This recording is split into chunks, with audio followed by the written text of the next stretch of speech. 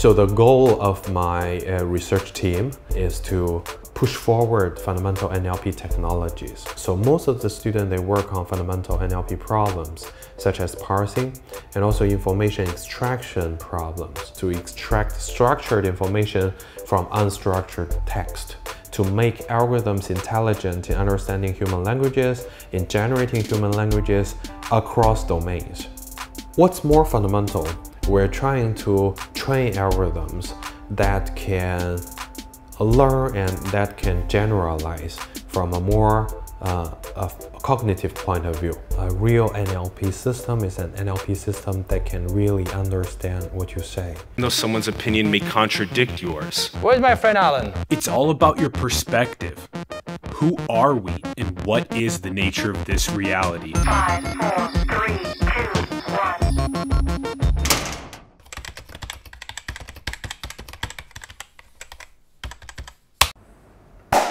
What's up, everyone? Welcome to Simulation. I'm your host, Alan Sakyan.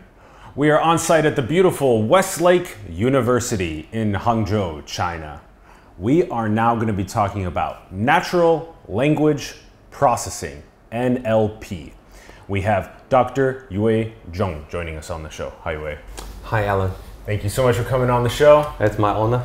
It's such a pleasure for us as well. Thank you. For those that don't know Yue's background, he's an associate professor and PI at Westlake University focused on machine learning-based natural language processing, web information extraction, and financial market prediction. In NLP, he works on fundamental problems such as parsing and generation, in particular for English and Chinese. And you can find his links in the bio below. All right, Yue, let's start things off with one of our favorite questions we like asking our guests. What are your thoughts on the direction of our world? This is a complex question. I think we're moving very technological, and the trend will not stop. I think we'll grow more and more technological, but in terms of whether this is a correct direction, it's debatable, I think. I mean, this might be a philosophical question, but which we can discuss a little bit later. We've had so many conversations on our show about the direction of our world advancing technologically and calling it a wisdom race, that as the exponential technologies become democratized, that the power of causing malevolence becomes democratized, catastrophic malevolence, and our wisdom has to increase. Our consciousness has to rise up fast. Our awareness must rise up fast. And that awakening process can be catalyzed also through technology. And so it's this process of being able to figure out, how do we awaken fast enough to be able to deal with the godlike power that we're unlocking? Yeah, I'm a big fan of that one. What would you say is a key, maybe skill or essential that we can embody to make sure that we win that wisdom race? First of all, I don't completely agree that we're necessarily in that wisdom race. But in terms of we need to be more technological in order to survive in the current society, and this is true. There are a lot of interesting things to discover, and there are a lot of changes that we need to adapt to. I think, in order to better survive, at least, we need to ensure that we have the necessary education, I think that's the most important thing. And maybe we need to be creative, because with every technological advance, the way people work change. So for example, when machines, they replace manual tools, a lot of works, they change. And nowadays, when artificial intelligence comes into play, maybe more manual jobs will be replaced, and people have to move to like more creative jobs. I think that's the trend. Yeah. But as I said, I don't necessarily agree with this trend because the way life should be is very debatable from the philosophical point of view. Yeah. Why do you not think we're in a wisdom race? Well, I think we are, but we are maybe passively because because we exist in this society and it's moving technologically, and we have to participate in the race, right? But this is not necessarily what people subconsciously are willing to. For example, a lot of technologies are created to make your life easier, but in fact, everyone feels that the life is becoming more and more difficult because you have to acquire more knowledge in order to adapt to the new ways of living. Versus maybe some of the more primordial ways of living, which are still somewhat present in some of the less developed places on the planet, where That's correct. Where you're just kind of just chilling during the day. Yeah. You get some water, get some food, Yeah, and then you just chill. Yeah. Yeah. So it's debatable whether or not being pushed into the economic machinery of cities is actually a higher quality or a higher standard of happiness and flourishing. Yeah, that's what I meant. Yeah. That's what you mean. Yeah. Oh my gosh, Yeah, that's a maybe big that's one. different from a lot of people's That's a belief. big one to unpack. I think the statistics are somewhere in the ballpark of up maybe 8 out of every 10 people are living within 60 or so miles of 100 kilometers or so of a coast. Yeah. And those are mostly cities, big cities. Yeah. Over 50% of people living in big metropolises with economic machinery that's buzzing every single day. Yeah, and people are hectic every day. Yeah, the email boxes and the text boxes. Yeah, and the WeChat. They're all filled, and you gotta reply, and your tasks switch all the time, and you have to earn the money so that you can pay for the rent and pay for the food. Yeah. And this is the way we live right now, right? Yeah. We may need to. Okay, we'll full circle back to this exact topic at the end. Let's get into the journey. Yep. Who were you growing up, and how did you get interested in computer science? Right. So I got interested in computer science because I had a chance to play with the computers when I was a kid, and at that time I thought, okay, computers are intelligent because I can play games, and the computers can tell me 6 plus 5 is 11, right? So that makes me feel very interested in learning algorithms. So as I grew up, I started to learn the mathematics and data structure, etc., that are behind computer science. And I start to be able to hack some of the games, and I become more and more attached to computer science. And I chose that as a major when I went to college. Yes. So I continued this line of work. Cool. Those are always really powerful moments when first of all, computers are just a massive hack for humans to process information. And I mean, wow, what a crazy advancement computers have been in the last century. Okay, and then it's always really powerful when then you are able to adjust a variable in the simple computer game that is then literally immediately has an effect on the game. Yeah. And you're like, ooh. Exactly. For example, you can lock a part of the memory and figure out where is your health point, and you can lock that part of the memory, and you can play on forever. Yeah. And not take damage. Things like that, or you can lock your money to be infinite and then just buy whatever you want. In a strategy game, of course. Okay, and that was at Tsinghua University, where that was the undergraduate for computer science, and then you made this big leap to Oxford for your master's and for your PhD. Yep. And let's talk about what it was like first to get into statistical machine translation. This is from Chinese to English, but also the immersion into the United Kingdom. All right. And into just English culture versus Chinese culture. What was that like? The cultural difference, because I went from China to the UK in 2005. At that time, the difference between China and the UK was relatively large, I believe, because China was relatively less developed. So I went to the UK, I felt everything was expensive at that time.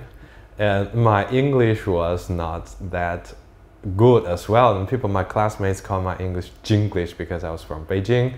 And I used to say all the time. And some of them say this is pirate English. Yeah, like this. But I got adapted to the English environment, and it's like my broken Chinese is so bad right now. People can't understand me at all. Even the machines that I try to translate to can't understand my Chinese. It's so bad.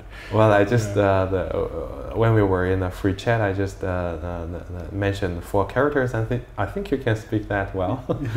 Yeah, at least I can understand it. But anyway, so in terms of education, so one of the sharp differences I found was that in Oxford, when I took a course, and when I submit my exercises, and every time I got a correct mark, a tick. But this was very different from Tsinghua, because in Tsinghua and when I was in a high school, so every time I submit something, I very easily get a cross, so which is incorrect. So I felt that the education was very encouraging. So there are no very strict... From a simple difference like having an X for an incorrect versus having a check mark for a correct. Right. You saw a greater amount of like encouragement from a process that was like kind of like rewarding the proper answers. I believe, at least I felt that the marking was very encouraging, because there are a lot of ways you can understand and you can answer a question, and most of the time I got a correct mark, and I was encouraged, and I gained a lot of confidence in my learning. Actually, when I was in Oxford, I chose 7 courses, and I got an A+ for all of them. Whoa. And that was later on, the people say that was remarkable in Oxford, because nobody seemed to have done that. Whoa. But a twist in the story, and later when I became a teaching assistant, I realized, oh, it's not so difficult to give correct marks to every question. It's actually easier to give correct marks to every question than to find out a particular error from the student marking sheet. So I think part of the encouraging marking scheme may result from the reluctance from the TA to spend too much time on student marking.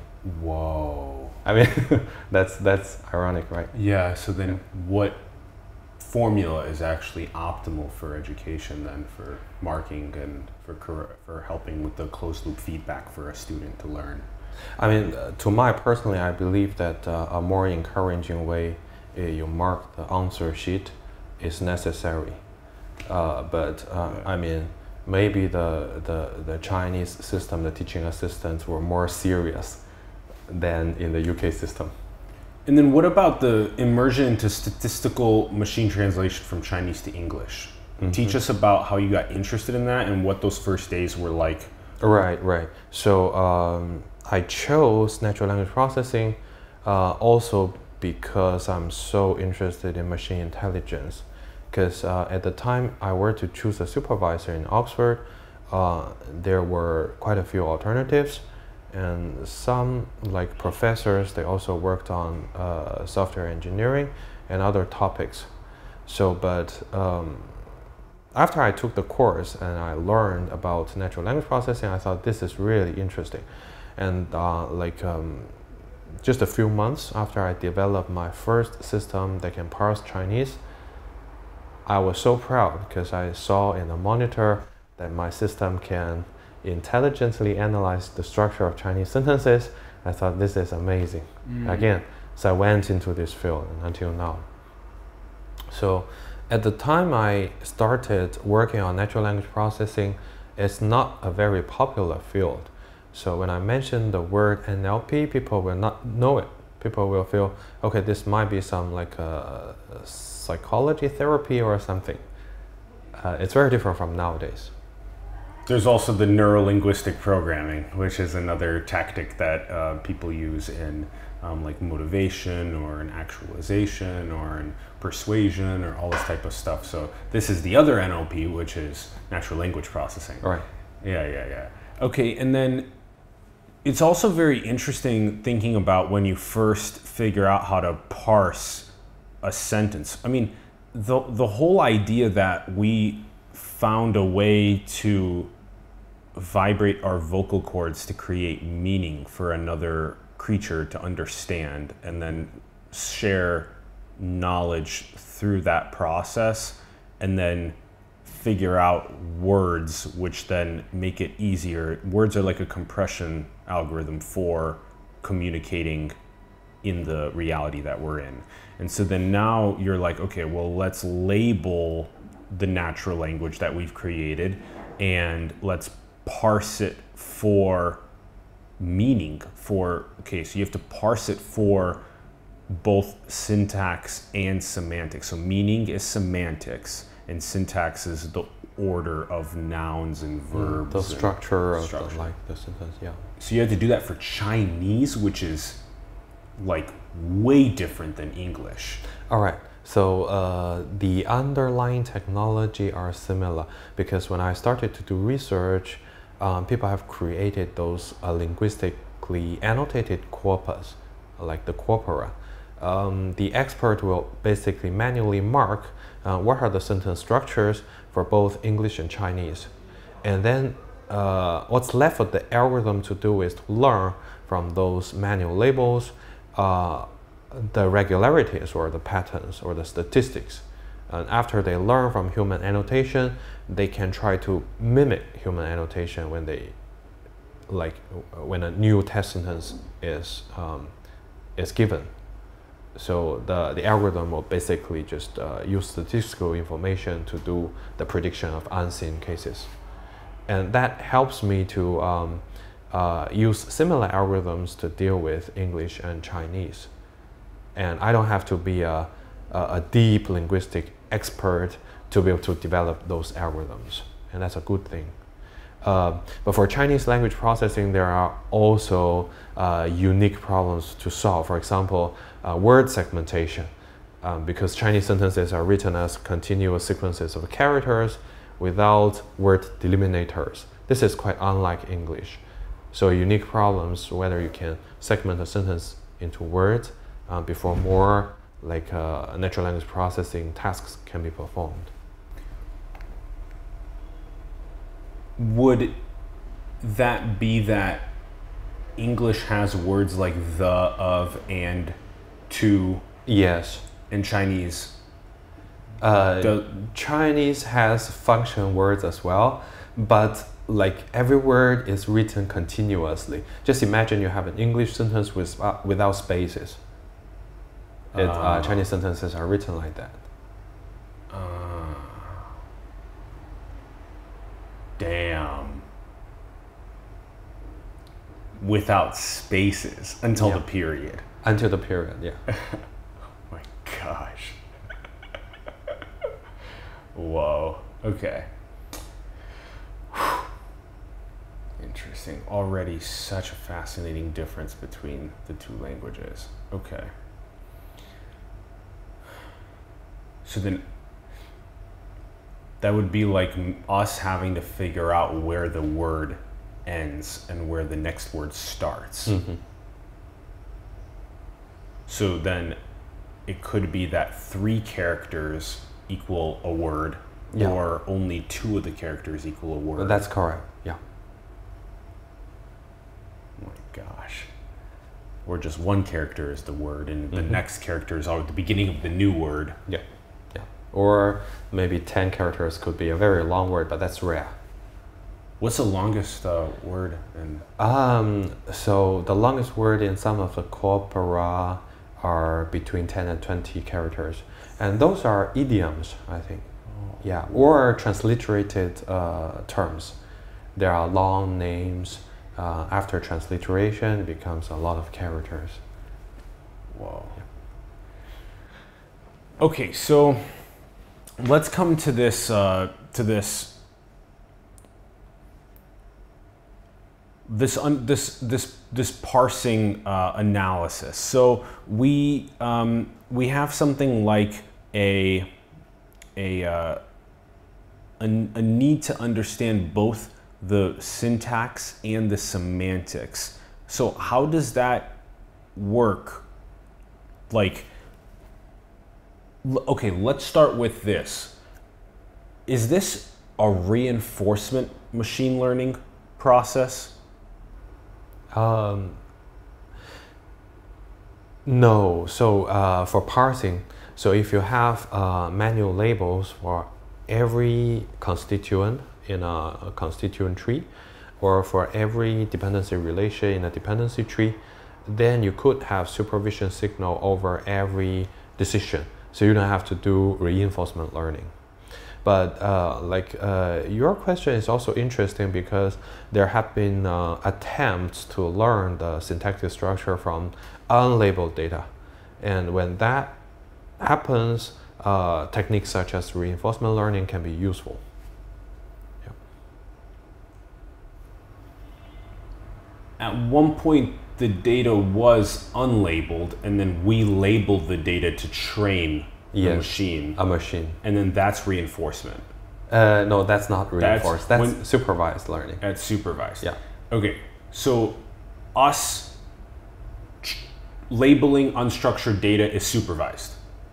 Yeah. Machine learning. Yeah.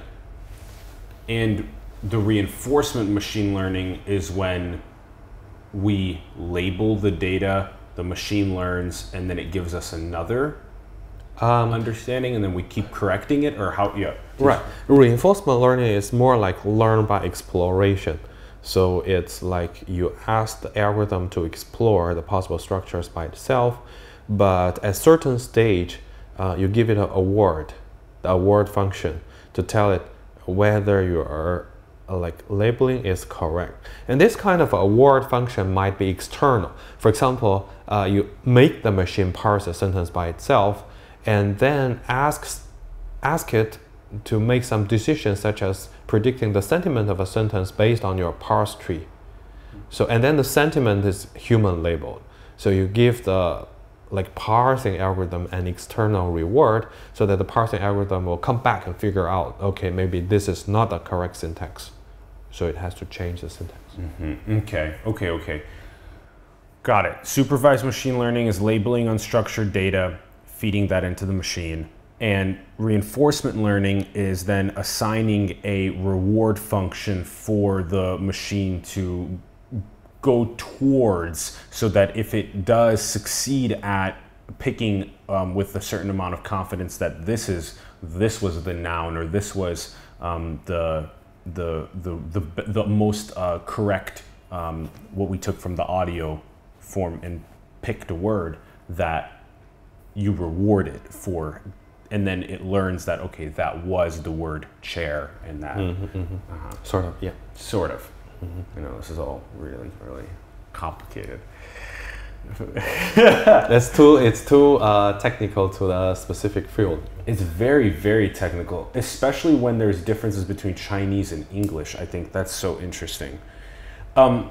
Let's briefly mention along the way as well, you built ZPAR. So statistical multi-language parser for English and Chinese.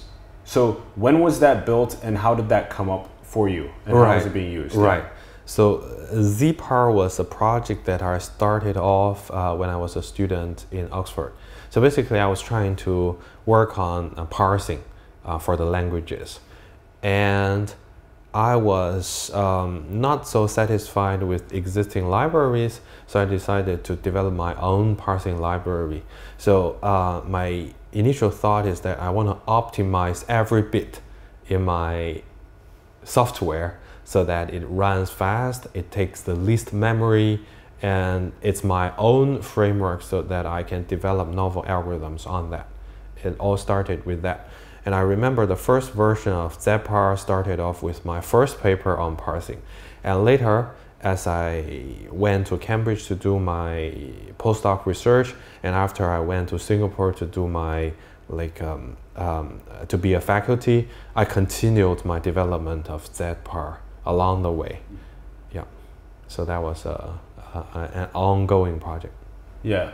And having been used by so many people now around the world, it's cool seeing something that you make that makes a really significant push for an entire field to understand NLP better.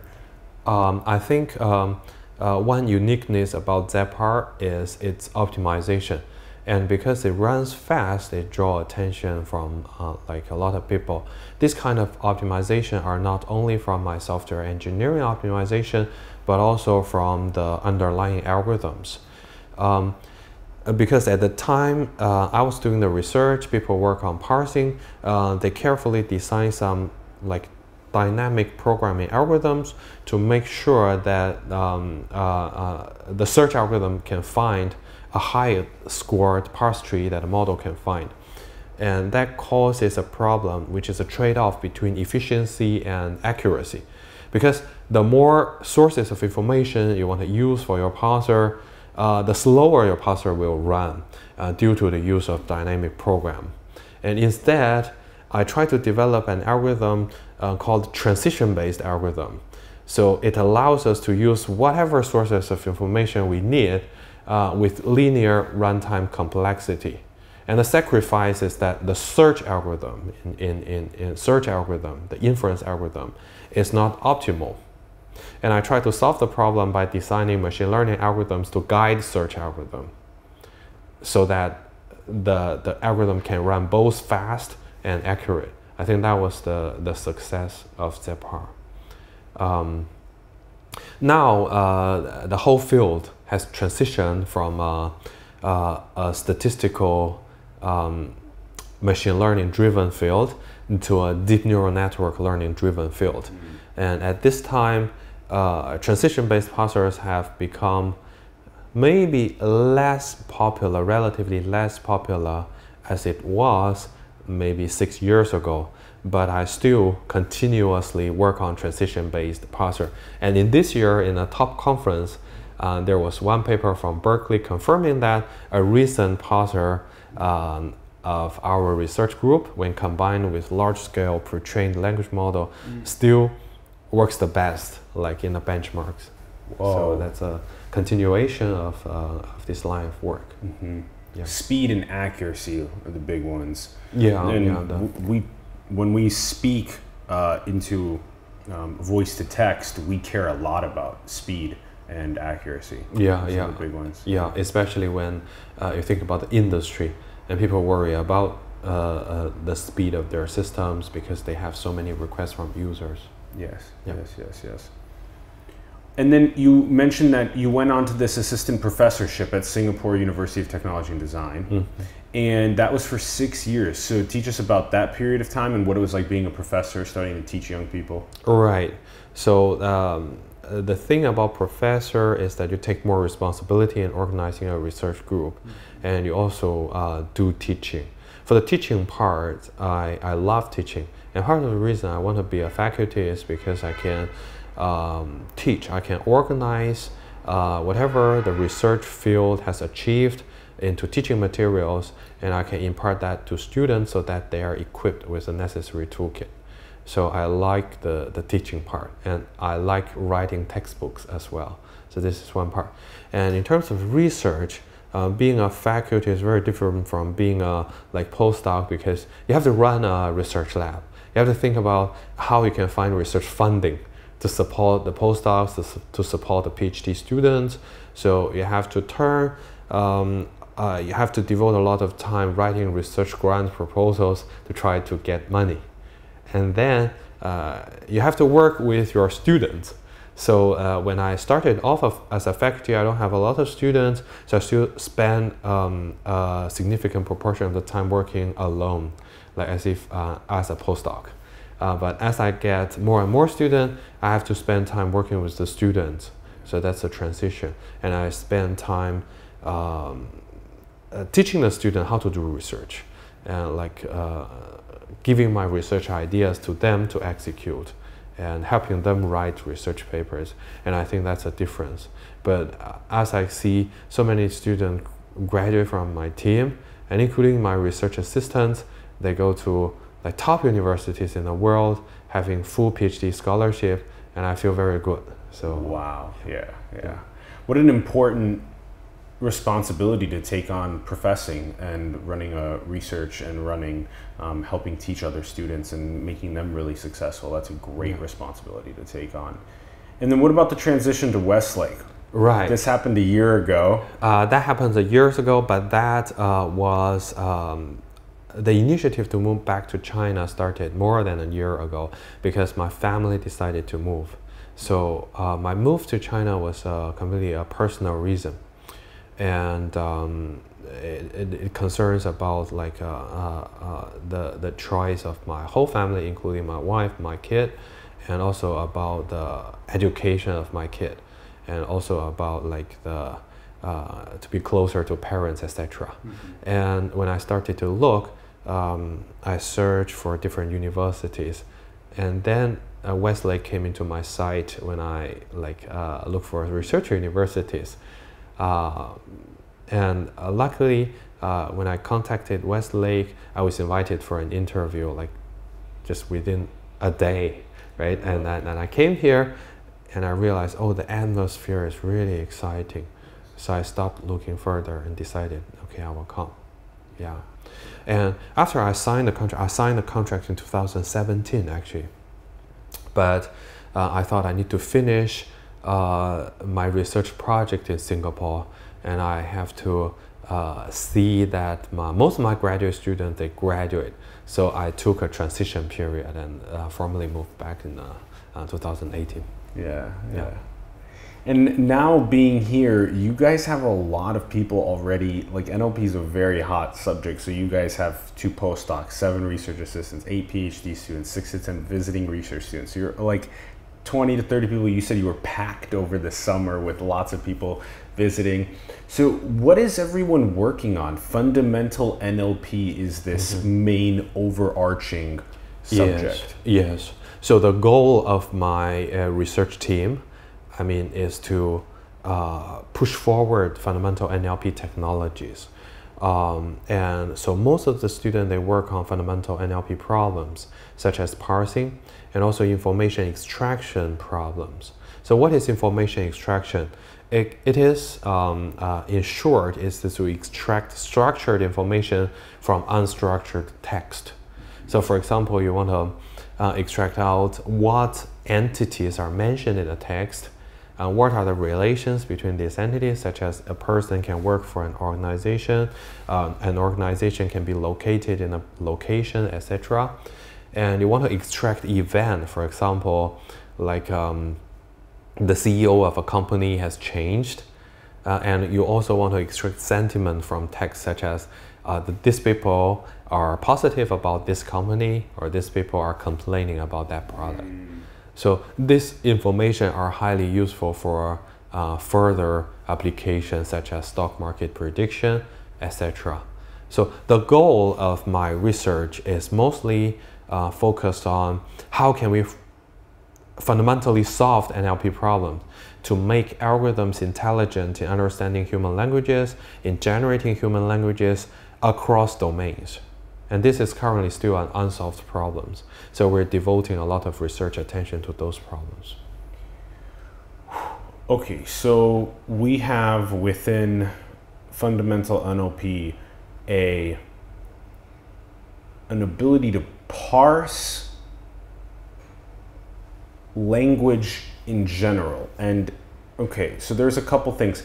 I think maybe let's start off this way, and then let's start off this way, and then we'll see where we go from here. So a very classical example is maybe text in terms of like maybe books or articles or that type of stuff, sentences, posts onto social platforms, all this type of stuff. And so you would want to then have within a book, let's say like Harry Potter, you would want to know, okay, well, you have to identify that this Harry Potter is a character first in the book. Yeah. So you have to know that they're a noun first. Yeah. They are named entities, for example. A named entity. Yeah. And then you have to identify the other named entities. Like, how do you train a parser to find named entities, Mm-hmm. and how do you make a knowledge graph Right. of how the named entities have relationships with each other, and also like their sentiment, like if they're happy or sad, or if they're located in a specific area? How do you start doing that? Yeah, so you're given one example, which is like the analysis of novels. So this is something we're very interested in. This is I should call a very fundamental research problem because it doesn't have an immediate downstream application. So we work on these sort of things for many, many years. Novels are a relatively a low resource domain in the sense that there are not a lot of human labels in this domain. So to correctly extract named entities and relations from novels is a domain adaptation problem or a few shot learning problem because you don't have training examples. What we could do is we could train a model from the news domain where there are human annotations on entities and their relations, and we try to adapt that kind of machine learning model to a novel. So this is called a domain adaptation problem. So we can use domain adaptation technology to solve the problem. Or alternatively, a novel is a relatively fixed world because the character names, from the beginning to the end, they're relatively stable. So we can use statistical technology to extract like what are so stably occurring across the whole novel. And we can sort of get an idea which are likely personal names, etc. So that's completely unsupervised. That's another technology. What's more fundamental? We're trying to train algorithms that can learn and that can generalize from a more cognitive point of view. Because we humans, when we humans learn, we learn a few examples from the textbook and we can generalize. We are very good at summarizing the key concepts and generalizing. But so far, the machine learning algorithms, they cannot do it. They're data hungry. They must be trained end to end. So they recite the patterns from the training data and they try to mechanically perform prediction over new data. So we try to do some more cognitive driven approach to enable machine learning algorithms to be more adaptive and more robust across different text genres. Yeah, there are a lot of research questions from this novel analysis. I love this one. Novel analysis is really interesting, and you were actually teaching me about this bigger push for China internet novels, Mm-hmm. which I was very interesting. Most people in the United States aren't so familiar with that. The United States is very much so about like buying a hard copy book or getting an audio copy of the book, or even a digital copy on the Kindle or whatever. Yeah. But this push for like internet novels in China is really interesting in how you guys can advance your NLP parsers on the big internet corpus of and people are like releasing chapters, and people are kind of like waking up and like waiting for the specific chapter to be released. It's pretty cool. Yeah, so the Chinese novel market is a little bit different. I mean, including the music market. So for Chinese novel writers, a lot of them go to internet, the internet publishers. They're not so-called publishers. They're actually websites where you can just upload your novels day by day without getting paid. And then all these free internet novels are accessed by readers across the country as well. So, and how it works is that when a lot of people pay attention to one novel, the clicks will increase, and the website will pay the author by the number of clicks in the end. Yeah. And this is how the market runs in Chinese internet novels. And because of this, there are a lot of writers who maybe the publishers won't even pay attention to because their writing is so bad to the editor. But their novels go online and they attract a reader attention and they improve their writing in the end. So this kind of the way it works is I think it's quite unique in China. And recently the Chinese internet novels has caught attention from abroad as well. So for example, in Southeast Asia and in North America, people started to pick up like the Chinese internet novels, which talks about maybe an artificial world, such as the fairy world, or the world of China martial art, or the world of business, the world of military. People like imagine a lot of new worlds from there. So so that people wake up and wait for the new release of the next episode, etc. So luckily, we recently got in collaboration with some like a startup company who try to do machine translation of Chinese novels to English, and so our upstream work on novel analysis now got funded into some like more systematic research. Yeah. I like how you were teaching me about this, that sometimes research is actually really cool because you do research for the sake of research and not necessarily for the sake of getting some sort of a reward from the market. And then what's cool is that you can end up getting a really great partnership down the line when maybe some of the market catches up to where your research is at. And then they'll be like, okay, hey, like we're finally ready to use some of this great research that you've done. Can we pay, can we collaborate? Can we, work together on this? That's great. Yeah, I have another story which is about my work on like stock market prediction, and that started off in 2013 when I when I just became an assistant professor. So I invited. So basically, that line of research caught a lot of attention recently because more and more people started to think about applying cutting edge NLP technologies to stock market prediction. But when I started working on that, people in the financial research literature were still very crude on how to use NLP technology. So basically, a lot of their papers were about counting words.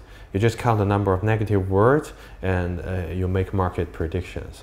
But because we could parse a sentence into structures, we can get structured events from news. So we could predict the market better. But what drove me to work on that, there are a lot of factors. One of the factors was interesting. I can tell you a story. I invited a colleague from Spain to give a talk in Singapore. And he talked about parsing.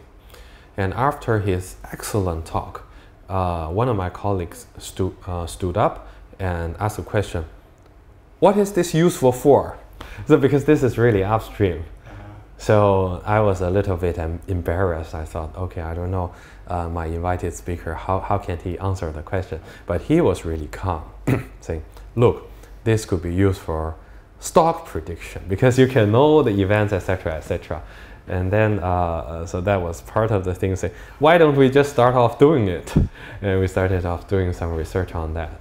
But we did, when we did that, we were basically trying to find a very interesting application to parsing. But we didn't think about whether it can make a lot of money or not at that time. Yeah. So, is then a decent amount of what's happening with stock market prediction based on sentiment analysis? Yes, there are a lot of people working on that. Yeah. Interesting. Yeah, but we were also very interested in like the news, right? Because the news talks about events, and events are happening around us every day. So what are the correlations between the events and the market? It's a very fundamental question. Yeah. Like if there's a certain amount of an issue happening with like a crop in a region, and then that news can be directly quickly parsed and then given to people that are trading that commodity. Exactly. Stuff like that. Exactly. So when I collaborated more and more with like traders and people in that field, I realized that information, the asymmetry between the buyers and the sellers in the capital market is a very big issue, actually, especially in developing financial markets such as China. Like information are not quickly conveyed between different parties, different players in the field. So in this aspect, natural language processing can facilitate can facilitate the development of the capital market in this developing markets. Yeah.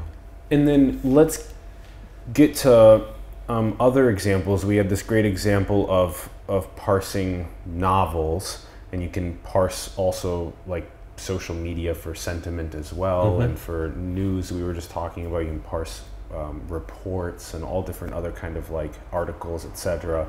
Okay. Then there's this whole other beast, which is audio. Audio is in a sense like, you know, you're not you're using like optical character recognition for text, for when it's text, written text. Like, okay, that's the word water, this is the word plant. Like you can tell those are different, uniquely different. But like water and how that, you know, comes out into an actual wave that is then processed, and you have to do like a digital signal processing every single time of what that is. Plant.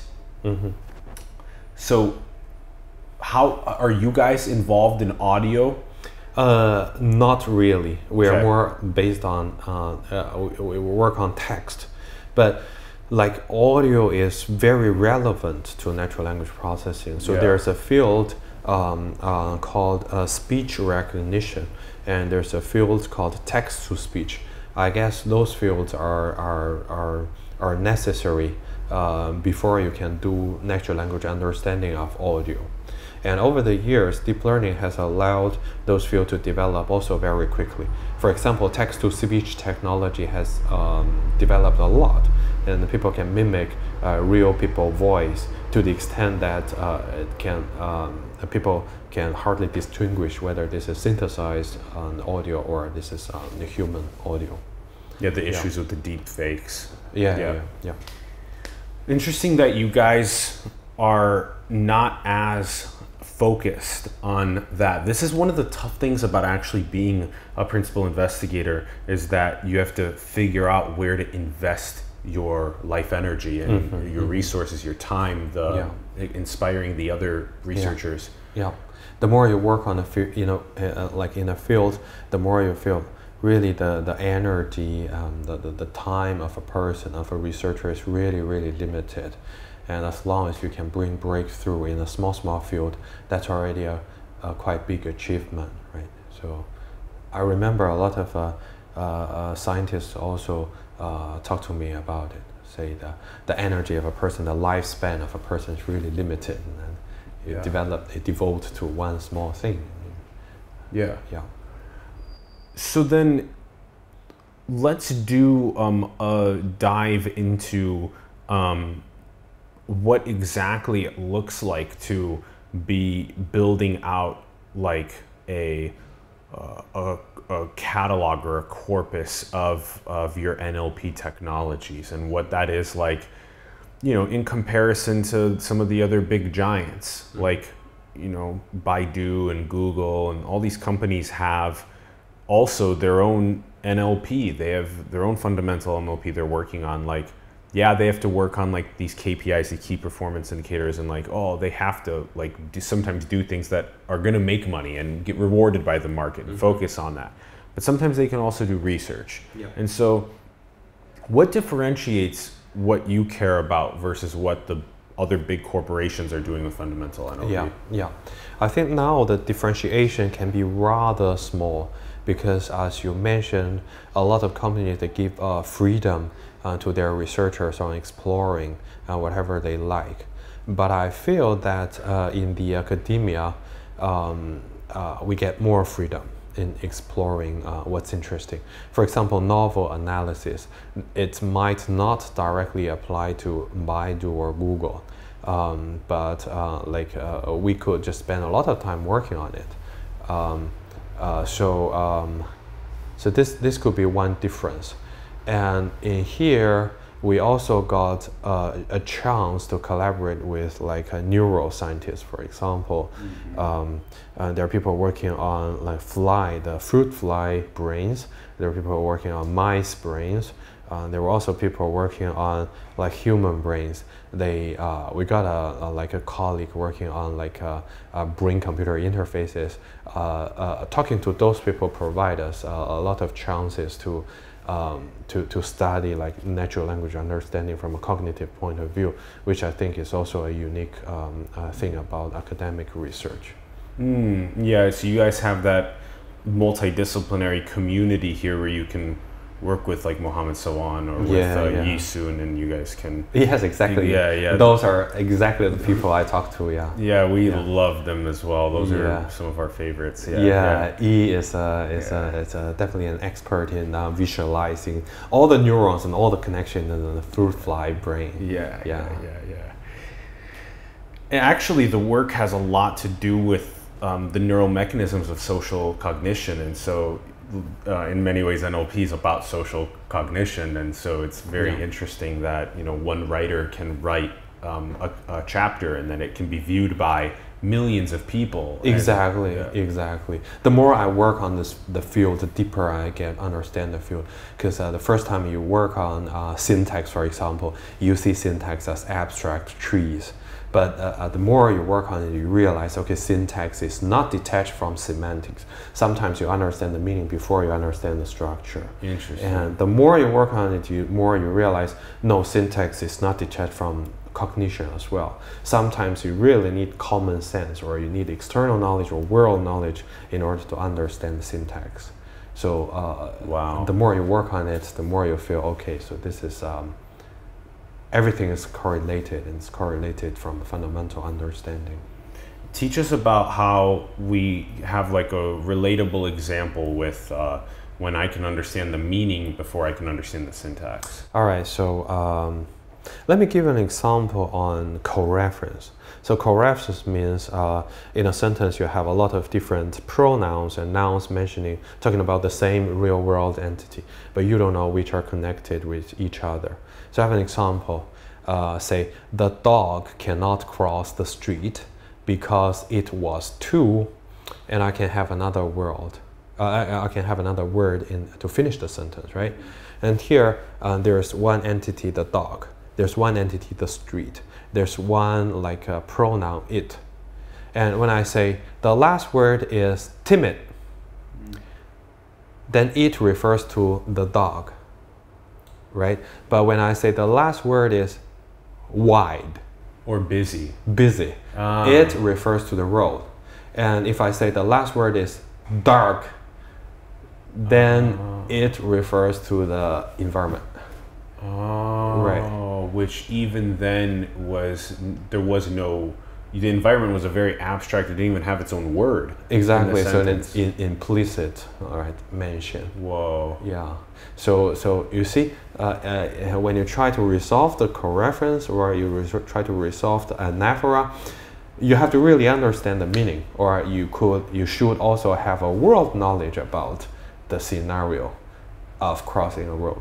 Whoa, so how would you ever teach fundamental NLP to have implicit understanding that this is happening in an environment? Yes, so this is part of the things we're currently working on. We're trying to evaluate how the current models are equipped with common sense knowledge, and how to impart common sense knowledge into NLP models. So that's one of the directions our team members are working on. How the heck do you impart common sense knowledge? I think there are a lot of different technologies. For example, you can directly apply explicit knowledge graphs to a natural language understanding system. Or you can train a system over a large amount of unannotated, unlabeled text and help to guide it, like collect common sense knowledge from those texts. Just as we collect common sense knowledge from textbooks. But another interesting thing is to connect common sense knowledge with cognition, because as you mentioned, some researchers are working on how we perceive the world. So we have an inbuilt ability to understand the three-dimensional space and time. So this is what existing NLP systems are not quite focused on. This was a really good interview with Gary Marcus we just did on rebooting AI, that you can start building computers that can perceive with space-time and causality.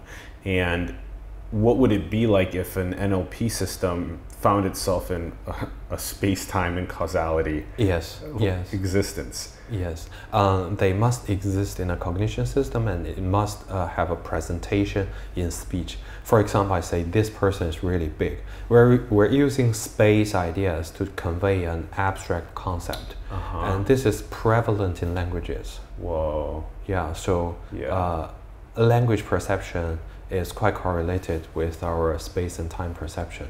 And causality is another thing in natural language understanding. So there's a task in information extraction called causality extraction. Okay. Yeah, and it also plays an important role. Give us the example with causality extraction. One example is, for example, one famous CEO steps down a company and the stock price falls down. So the text might not explicitly mention that there's a correlation, causality correlation, but you want to extract this fact in order to help you better trade in the market. Yeah. What do these trees look like? Like, do you, like, how many different NLP systems do you have that you can just, like, do you just pick an NLP system for a specific problem that you want to solve, and then you deploy that one? Do these all kind of work together and they're deployed at the specific need that you need? And what do their, like, trees of, like, programming data, like their algorithms, what do those trees look like? That's a very good question. I appreciate your line of thought here. So currently, every NLP task is solved alone. So it's like you have some training data, you can train an algorithm to learn from the data, and the algorithm can perform this task. And it's called end-to-end learning, input in, output out, right? So like 5 years ago, I was an advocate for end-to-end learning as well, because I think this is really great. It saves us from feature engineering. It saves us from a lot of effort to develop how to solve a particular task. We just care about the input and output. And the deep learning algorithm can remember, okay, the correlation, can discover the correlation. But now you think about it. Every task requires a set of labeled data to train on, right? And there are tens and hundreds of tasks that a person can need. So this is definitely not the ultimate way an ideal NLP system should work, right? So think about human cognition again. We learn syntax, and we learn spelling, and we learn semantics. And in the end, every knowledge came into our system, and we can perform even better tasks by synthesizing all these existing tasks together. And I'm personally very interested in joint modeling as well. So from the very beginning, I do research. I worked on, for example, joint word segmentation and part of speech tagging, because I believe knowledge from these two tasks can be mutually beneficial and can help a model to better perform both tasks. And now I still hold this point of view, but from a deeper understanding. So I believe that if people can do natural language understanding and all the related tasks from a more cognitive driven way, and maybe one model can learn all these tasks. Yes. And now end-to-end systems cannot do it because information from one task may become noise for another task. Yes. If we can mimic human understanding, we can automatically figure out which sources of information are correlated and which sources of information are conflicting with each other. So that will make the algorithm truly intelligent. Like right now, I'm not really using my like somatosensory system or my olfactory systems. I'm not really using my touch and my smell that much right now. I'm really just using visual and I'm using language centers right now. And that if when you have your NLP system that's able to have everything that you've ever made potentially embedded within it. And then once you feed it an input, it recognizes immediately out of, let's say, 47 different systems that it only needs to use 2 of the 47. It shuts down the 45 so that you don't use any compute on those, and then you only use those 2 on that problem, and then you output out the approximately. Exactly, like that. exactly. And in addition, you can borrow whatever can be borrowed from the other senses to better convey what you can convey in these 2 senses. For example, you can say, well, the task is so beautiful. When you describe a task, right, you're using your visual senses to describe something that is elegantly laid out. Yes. And so basically, you can better integrate like knowledge from different senses, making them, rather than noise, making them like boost the performance of each other. Yes, yes. Oh, I like that a lot. Okay.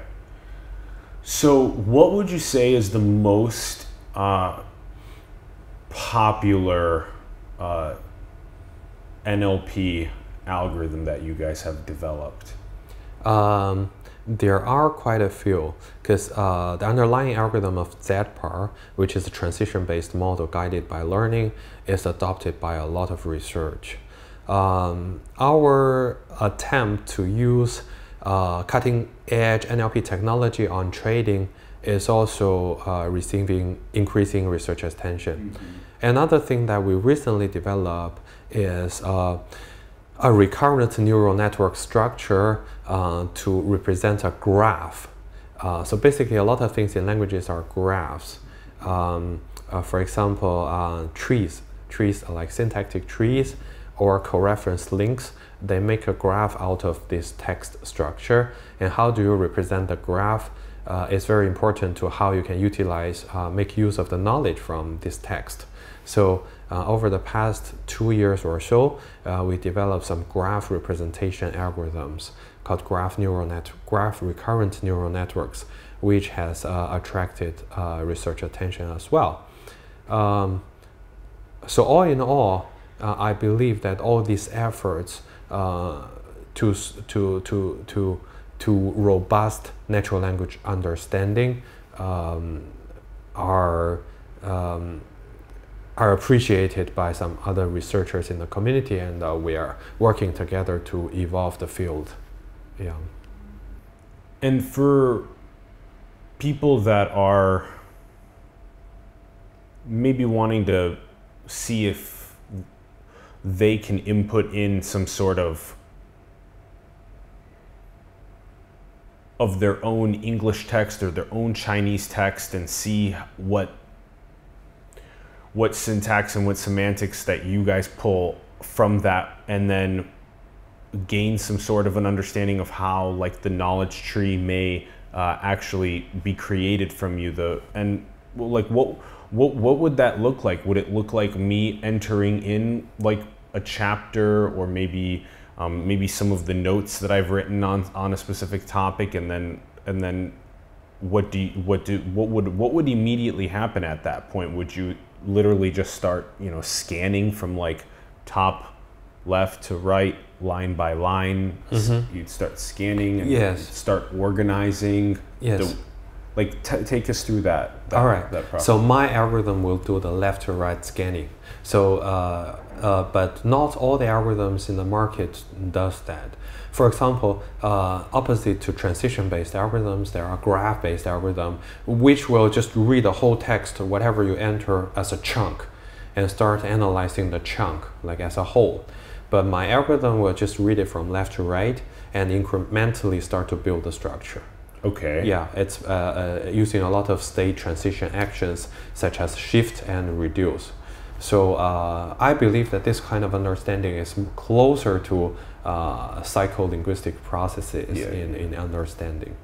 Yeah. Okay, so then, the first, let's say the first character is Yue, and then let's say that we label Yue with a variable, an A, or the name Right. name A is Yue.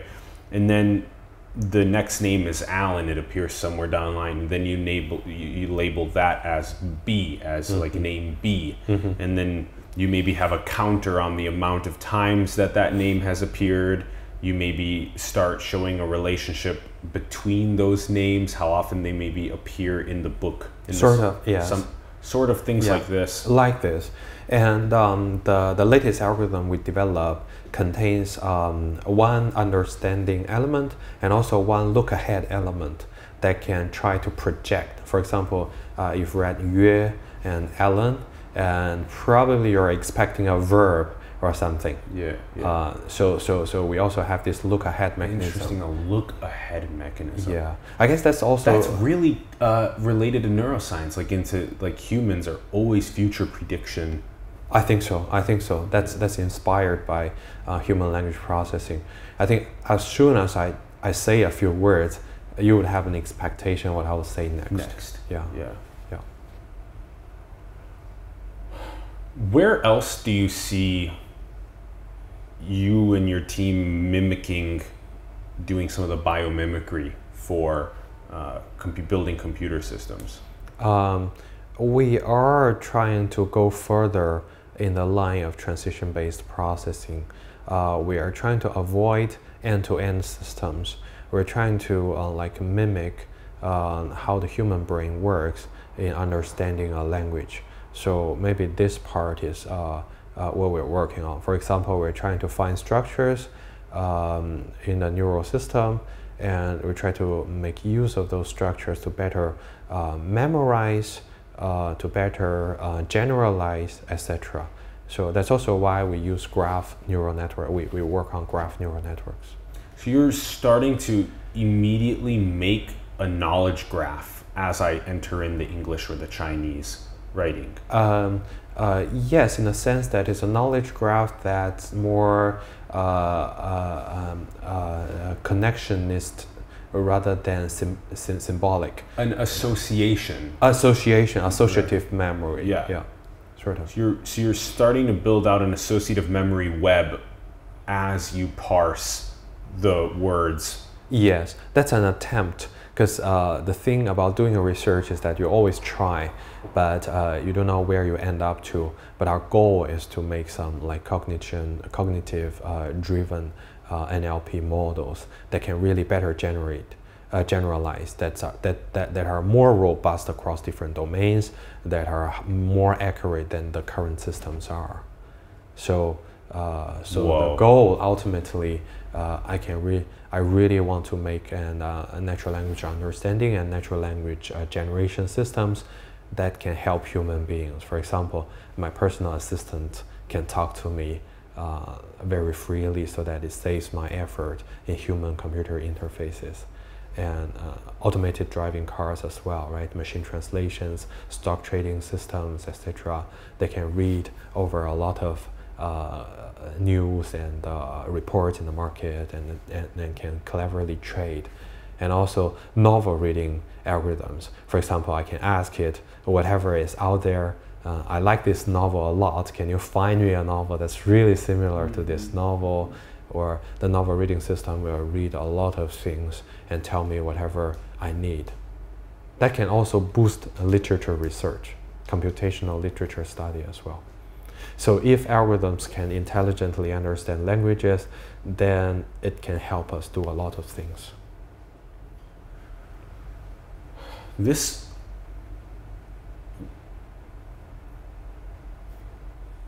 Making a computer system that is able to do natural language processing that mimics the way that we make associative webs is really interesting.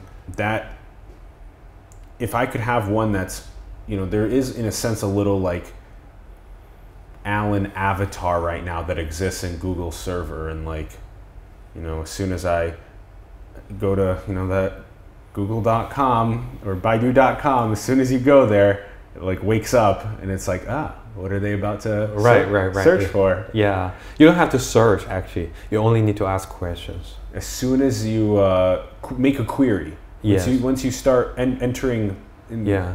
You don't have to enter keywords anymore. Maybe you can just talk to a search engine. Hey, I have this question. Yeah. Yeah. Exactly. Just all by voice and then by thought. By thought is the next step. Yeah. It will synthesize every piece of information it can get and give you an answer that's tailored to your need. To your exact need, to your entire life history that it's been analyzing, and it knows you.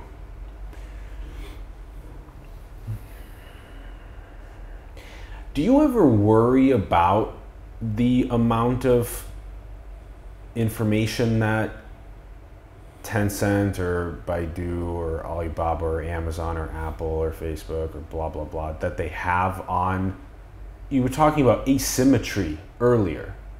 Do you ever like worry about the asymmetry, that we don't know ourselves as well as this little like avatar of Yue in the cloud knows who you are and what you've looked at before? Yeah, that's a profound question. So if you take one step further, you can think about what AI will do to us, right? Especially when you talk about reinforcement learning. So they can explore and learn, and in order to achieve their goal, they can explore different ways to do things, and maybe ultimately AI, when obtaining every bit of information about human beings, they might think about a goal, like what are the correlation between AI and human beings. So that's a more profound question. And I think that's also related to the question you asked in the very beginning, is technology the way we should go, right? So in the end, are we seeking our own doom based on technology, or are we making our life really better based on technology? So that's a very profound question. What are your thoughts about that? So in this point, about this particular question, I think it's good and bad. So good because, well, it seems that we don't have a choice, right? And we have to move on because this is already, we're so entrenched in this, we cannot move back anymore. So everyone is educated to be more technological, to survive in the society. So we're moving along and we're making a lot of excitement in technology development. But this contradicts with my philosophy, which is we know so little about the world, and we shouldn't advance so much in knowledge, maybe in making our life more complicated. We should make our life simpler.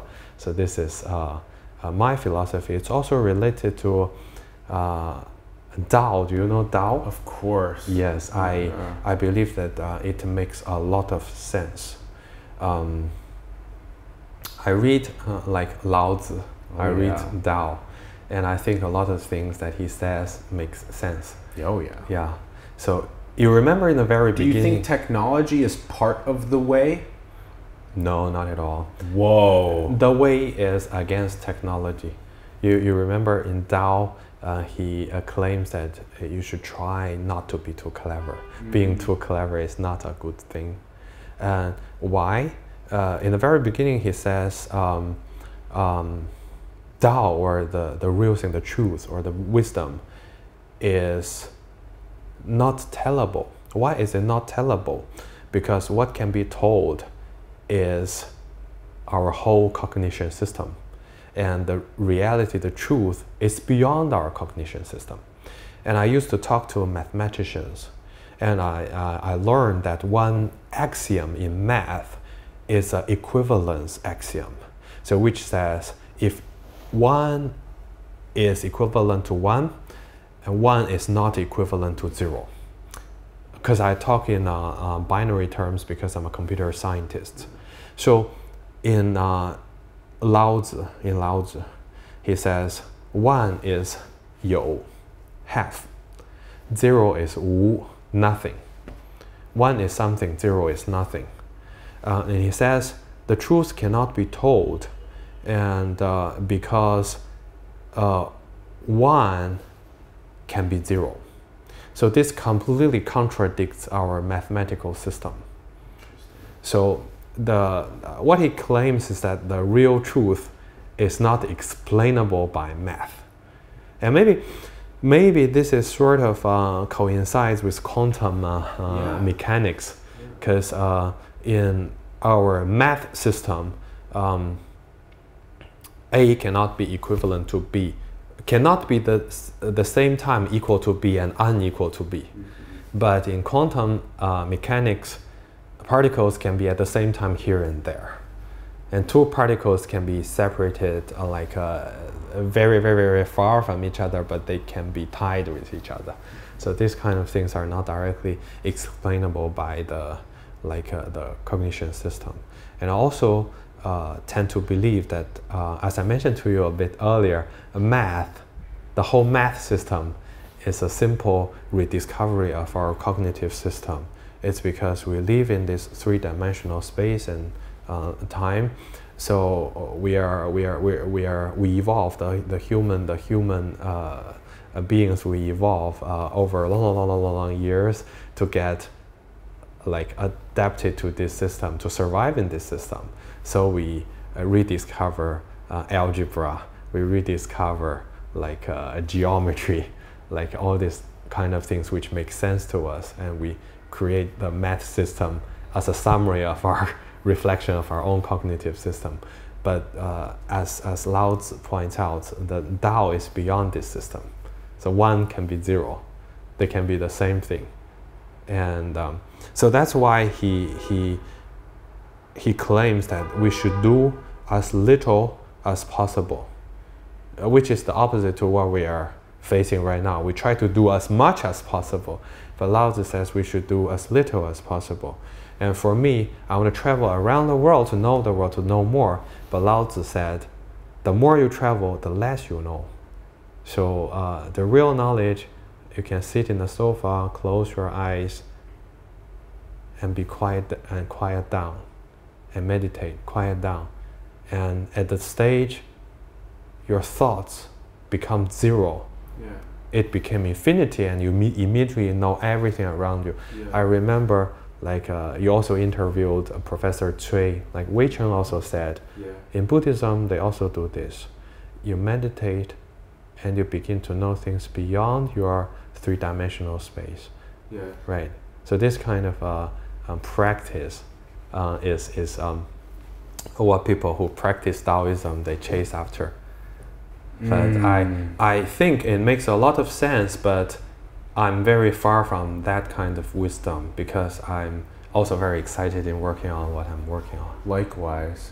Yeah. So then maybe there is some sort of a way to both combine one's ability to dive deep into that zero, but also to enjoy the beautiful planet's cultures and treasures and technologies and I'm not sure. Creativities and meanings and yes, all these things. When you feel that this is exciting, when you feel that this is elegant, this is far from chaos. But Lao Tzu says chaos is something.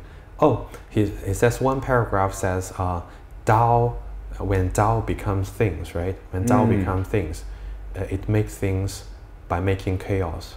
Out of chaos, you start to have shape. And out of chaos, you start to make... this very much coincides with quantum mechanics, because when you go to the particle, no shape is there, right? It's sort of chaotic. One of my friends referenced this as crickets trying to understand human civilization. And we are, in a sense, the crickets trying to understand the way. The way. And if the way is chaos, it also coincides with the entropy law. But do you think it's impossible that we understand the way? I don't think anything's impossible.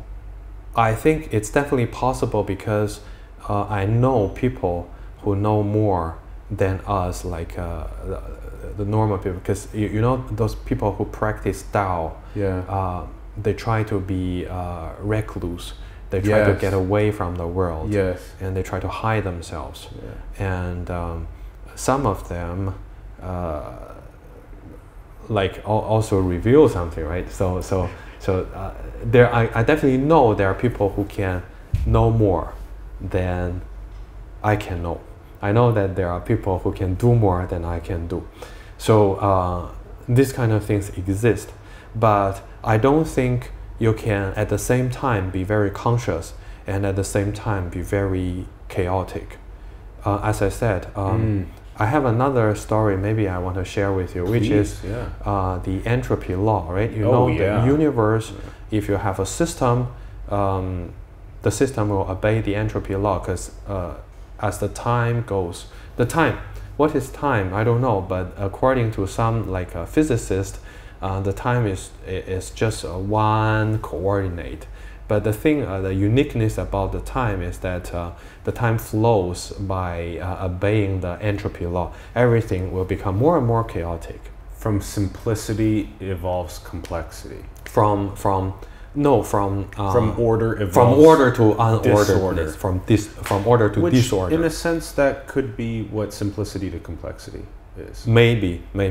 I mean, if you assume that the universe is a system, then the universe will go to chaos in the end. Then what about intelligence?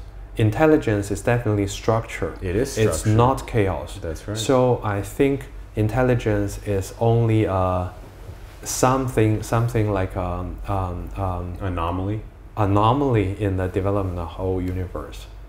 It's like the universe. If the universe is a river, there can be some swirls in the river, and we're just heading a little bit back. Could it be a purposeful anomaly so that order evolves disorder, simplicity evolves complexity, which is then gives a human brain and a human civilization at some point, which then becomes sophisticated enough to understand the initial source code of the simplicity that it came from, and then do a full circle and make the simplicity and start the next cycle again. So there is no linear time, but it's a cyclical time, and we're just embedded in the middle.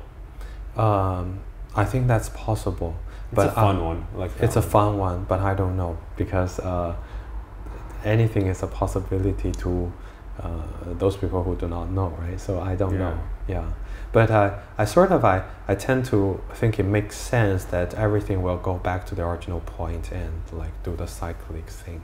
I think it makes a lot of sense to me. And when you really tap more and more deeply into that feeling, at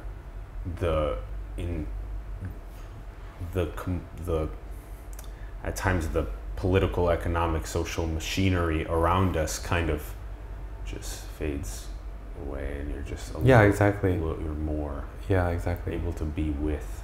Exactly. Tao. If you're really into philosophy, then especially if you're really into the philosophy of Taoism, then nothing is important, right?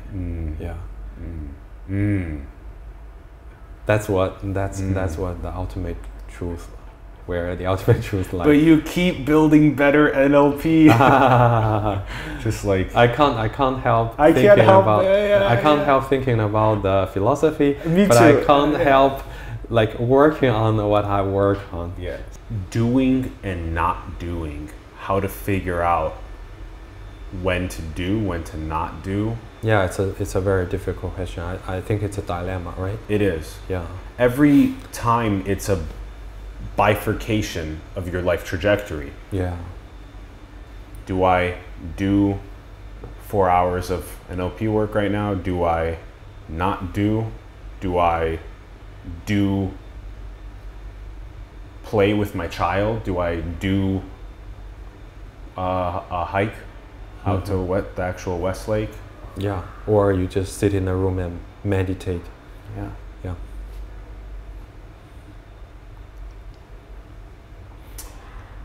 It's one of the hardest philosophical. Hardest question. Yeah. Yeah. Being someone that really understands parsing. Here we are in this reality.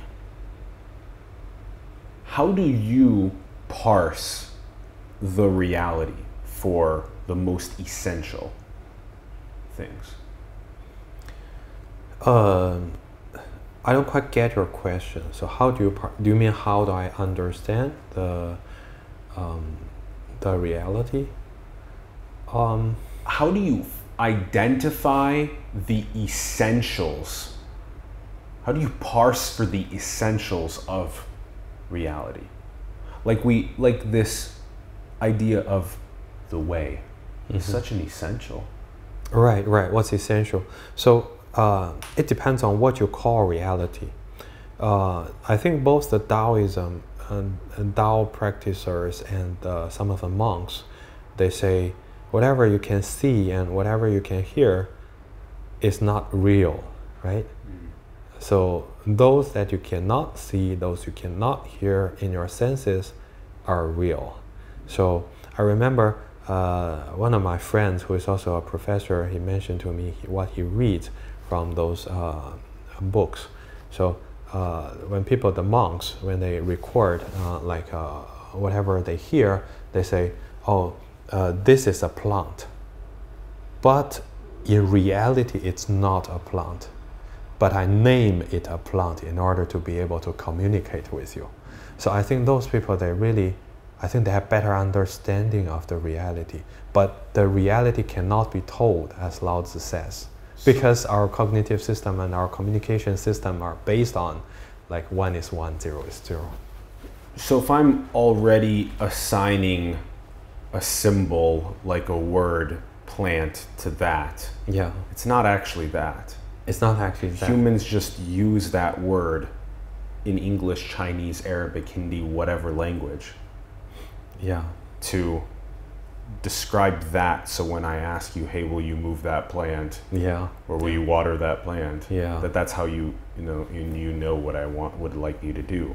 But so as soon as we start doing that, words and symbols, that those are artificial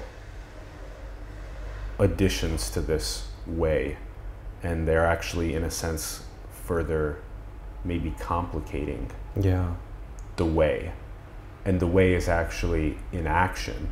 yeah. Because what would be an ideal NLP tool,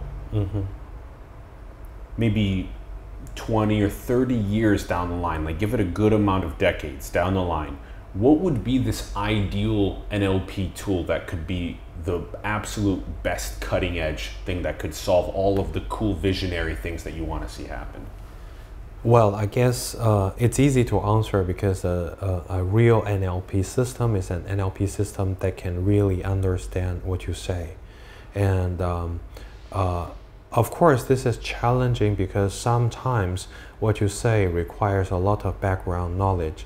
But I'm assuming that if an NLP system can really be equipped with the cognitive system that humans are equipped with, at least it can understand the basic science, the basic humanities, the basic background knowledge that people have, so that it can help people in their communication, and maybe even do some more exciting things, such as the more analytical things.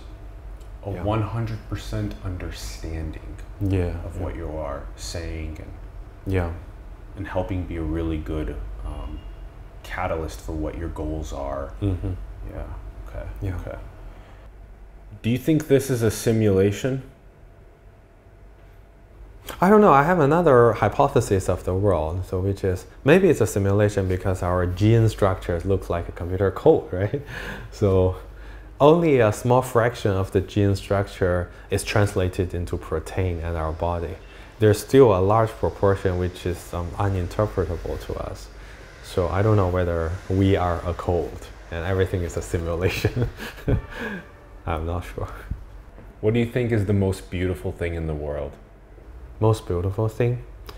Well, I love nature and I love humanities. I think there are a lot of beautiful things in the world which are very in much order. For example, when I if you look at like art, right?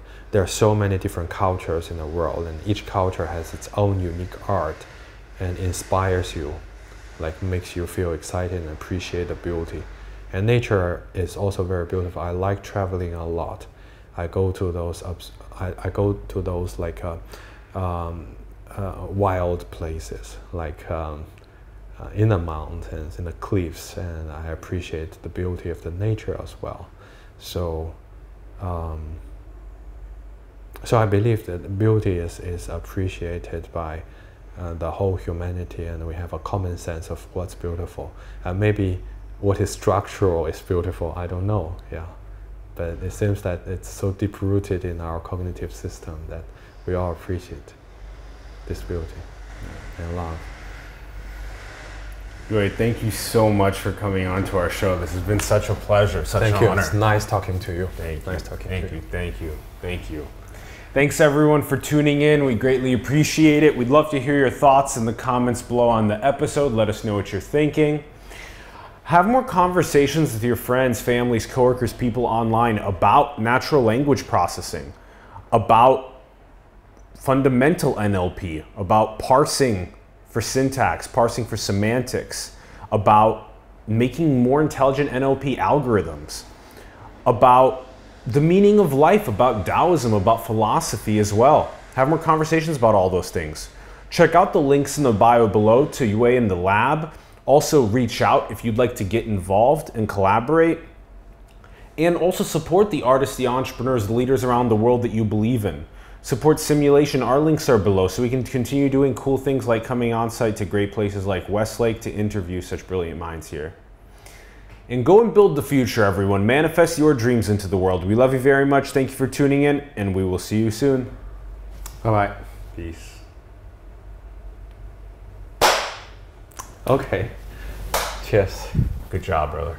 Thank you. Good job.